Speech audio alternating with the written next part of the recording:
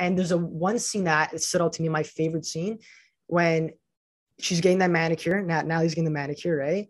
And then you come in and she gets cut, and then you suck her finger, it's like the blood.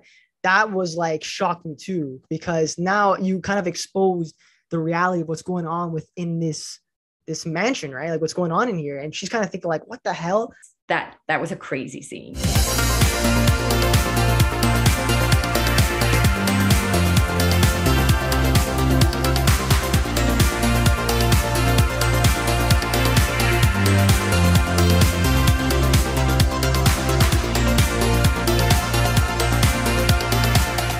Welcome back to the Up and Adam Show. How's everyone doing? I'm really excited today because I recently just went to go see The Invitation. And as you all know, I mentioned in a previous video that I'd done, nocturnal animals, right? Vampires are my favorite. I recently just saw an interview with a vampire like 3 months ago for like 10 times because I love that movie. And when I went to go see this movie, one particular actress stood out to me, and we're actually sitting with her today. Her name is Stephanie Corneliussen. How's it going? Hi, how are you? Yeah, great intro, eh? Not bad. That was not bad at all. Oh, that's awesome. Oh my, thank you so much for coming on today. It's a pleasure because, like I said, the movie was great. I love vampires, and your performance was incredible. You played such a villainous role, but it was played so well. You know, when you like watch a movie and you go like, "Well, I really hate her." Like, you know, she's such a bad person. That's how you know you played the role well, because yes. Being in a horror movie, like what's the experience like on set? Like is there a lot of crazy things going on with special effects and makeup? Like what's the whole process like on a horror film? It's so funny because my mother-in-law was asking me that. She was like, "Is it scary filming it?" And you would, I mean, it's not at all, you know, and it's ruined a little bit the horror enjoyment for me, because I see now, you know, generally going into doing films and stuff, it kind of takes the magic away, which is when it really is up to great actors and great directors to, if they can draw another person in the film industry back into a movie, they're doing a real good job. Let me say that. Yeah. But yeah, no, the general vibe of being in set, you know, it's not scary at all. Everything is a scene that you see in the movie is never shot in full. We're shooting little bites of it, like here and there, right? And it never starts from like the start of the scene to the end of the scene. It's like, because it's setups and cameras and technicalities and all that stuff. So it ends up feeling like work. And then when you get to work with really great people, it ends up being really, really fun. So all the scary elements, and even if with the crazy like prosthetics and all of that stuff, it completely takes the horror element out of you, or out of it. But I will say, watching the movie then, when we saw it in the screens, the jump scares were so effective. Like I was scared. Trust me. Yeah, that I was gonna say, like, it really hammered in on me, like when those jump scares came out, caught me off guard, seriously. Oh my god, the stuff that we did, you know, in the basement where she's like lighting, the girls, Sardia and Imogen are down in the basement, and they're like trying to find that particular bottle of wine. It's one of the scenes, and like messing around with them down there, that turned out so effective. I was freaking out. Like it was like, this is scary. Yeah. And I can only imagine too, because like, again, like since it wasn't scary filming it and being on set, I can only imagine you guys probably had a lot of fun, like a lot of jokes probably on the set, like even dressing up with like the fangs, just talking to one another, like in between takes. Like it must have just been like the camaraderie on set with everybody. Oh, it was great. The producer of the movie, he was laughing. We got the fangs in. I was talking to somebody on Instagram about the fangs. The fangs were fun. The fangs kept falling out. So at one point, the special effects director, Ivan, he decided, you know what we're going to do? We're going to use polygrip for like, you know, like dentures. Yeah. We're going to use polygrip. That'll stick him. That stuck him in there. That was crazy. They were stuck. One day when we wrapped, it took me like 30 minutes to get out of them. I was like soaking them in tea. Like it was crazy, but they were so hard to speak with when we initially got them in. Yeah. And we were going straight into the big scene where the rehearsal dinner scene. Yeah. And, Thomas has that long monologue that really like kind of like reveals what's going on in the movie. Can I be honest? That really caught me from surprise, eh? He's just, yeah, it was because you would think like in a way it was like obvious that he was gonna be the bad guy and stuff, but I was like in my head, wait, there has to be like a twist. Like there's no way, right? And then when he revealed it, for some reason it still was like jaw dropping. It was like, what? Like also because he's just so bad. Like he's so nasty. Such a great actor, such a nasty character. Yeah, the character though, yeah. But and he was talking with those fangs, and we were all just lisping. So the producer, he was funny. He sent us home with homework, so we had to keep the fangs in for a whole day and learn to like speak with them. And then obviously it all worked out. And Thomas mastered it in a minute, but it was a process. It's funny actually. If I was in that movie, I wouldn't need any of those prosthetics with the teeth because I actually have natural fang on my teeth. You do? Yeah, let's see if you can see it. I can totally see it. You would fit right in. There you go. I have sort of. Look at that. See, you didn't need the prosthetics after all. Sort of the likes of a vampire tooth. Exactly. But they were so well done. The teeth, they were really cool. Yeah. And what about this movie did you like that you particularly liked? Obviously, overall, it was a great movie, but is there a particular part or scene or even just memory that you have on set that was your personal favorite? Because I'll be honest with you, like, I haven't seen a good vampire movie in a while. And I really don't want to see Morbius after all the stuff I've been hearing. Like, I don't know why. I just been hearing so many weird things. But I love vampires, and I love like this movie was like, how to explain it? It was like old fashioned because of like where it was shot, the location. And again, vampires live for hundreds of years, right? So even the way like your character, Thomas' character, Alana's character, the way you guys all spoke, it was so like a Renaissance type, right? Like the way shot, everything was so unique. So what was your favorite part?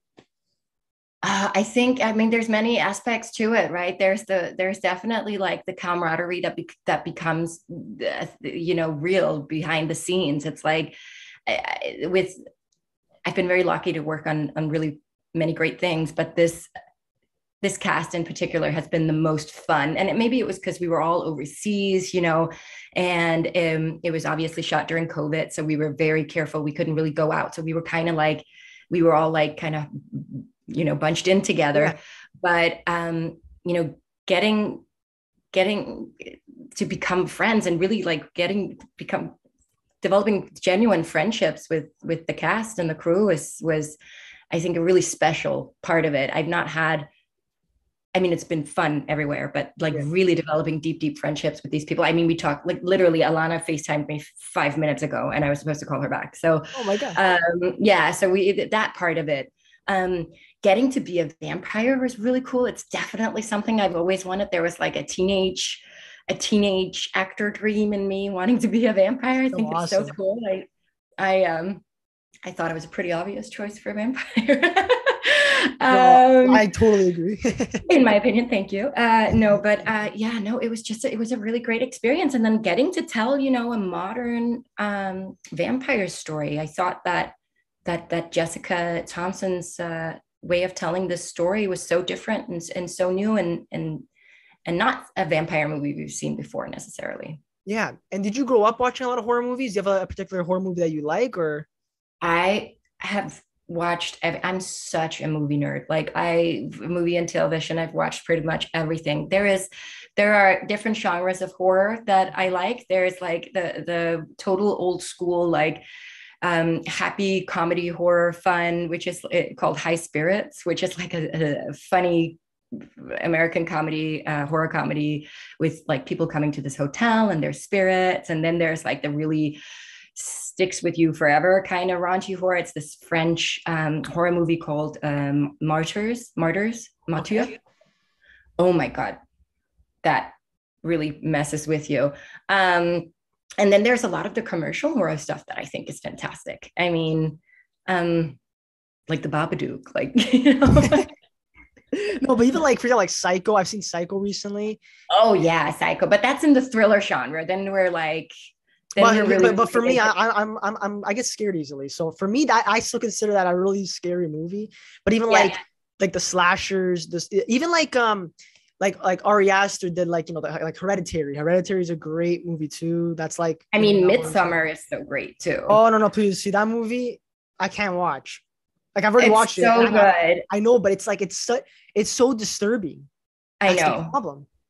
So that's why, like, I love the way it was filmed, but I hated it because of that reason. It was like I can't watch it without feeling eerie, you know. And Yeah. that's in this No, movie. it really gets to you. And I mean, that's an effect, but that's an effective horror movie, right? That's what they're Yeah, supposed to do.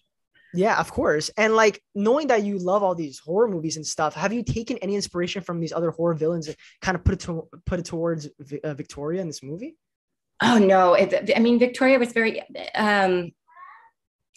Jessica Thompson had a very clear vision of how she wanted Victoria.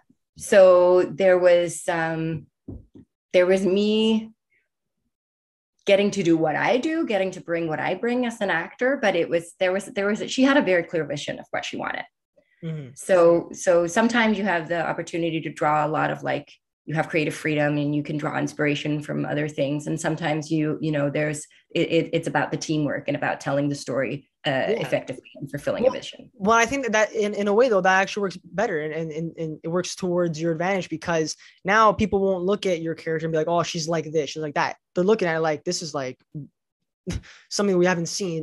This character is so, like, again, like, Victoria, like, She was pure evil. There was a lot of, like, when yeah, when we were working on her and I was trying to give, because she's very malicious and she just really goes for it. And obviously there's the supernatural element that she's a vampire, so she gets to be that way. yeah, But I was trying to give her all this, like, tragic backstory, like the husband, was killed and maybe she had terrible things. And then I was like, no, you know what? mm, I think sometimes people are just bad people. yeah. That's the thing. There's a lot of talk about what we all go through in mental health, and hurt people, and it has to be rhyme or reason for anything. But sometimes there are just bad people who are bad people, and I feel like we see that a lot. And with today's privileges, you know what I mean? Like, Absolutely, I there totally are some agree. people who've had everything and who've had a great upbringing, and they still choose to um, take a less empathetic route towards fitting into society than others. Absolutely, that was very deep, but I really love that, honestly. But it's so true, though. Absolutely. And that's why I think sometimes, like, for characters, they don't necessarily need to, um what's it called, like, we don't have to really necessarily feel empathy for some of these characters, like Victoria, especially. Like, it's like you mentioned, she's manipulative, like, she's menacing, she's rude, but she's also very strong-willed. Like, when I watched you on screen, it's like, I felt like, how to explain it, like, I couldn't mess with you. It's like, no, because, like, she's like, you had a sense of power, right? It's definitely, I mean, I took a lot from personal experience of like, I mean, she's in psychological terms, she's a grandiose narcissist, Yes, yeah. so that portrayal of, like, power and you can't touch me and all that stuff, it really is just like a mask for insecurity. I mean, she is Yes. so scared of being replaced. She is so scared of, like, that toxic relationship between her and Walter. She's so scared of losing that dynamic. She's scared of him meeting someone who actually gets him, like, all these things in her own twisted mind. And she's scared of losing control of Lucy, because that is really probably, besides herself, the only other being in this world that she really loves. Yeah, there's that scene. It's good that you brought that up. There's a scene when you were talking to Walter, right? And it was when Natalie Emmanuel's character comes in, right? And she's like all dressed up in her dress and stuff like that. And it's when they have that So dance. beautiful. Oh, the whole costume design, everything was immaculate. I honestly truly, like, felt everything was, my opinion, like, so perfect. And when she came in and they were dancing, the scene when you were talking to Walter, right? And you're like, you could tell you're jealous. And again, it is a mask for insecurity, but the character you still don't feel empathy for her, because she's still coming off like rude and like such a mean person, right? And there's one scene that stood out to me, my favorite scene, when she's getting that manicure. Now he's getting the manicure, right? And then you come in and she gets cut, and then you suck her fingers, like the blood. That was like shocked me too, because now you kind of exposed the reality of what's going on within this mansion, right? Like, what's going on in here. And she's kind of thinking like, what the hell just happened here? So that was my favorite scene, I think.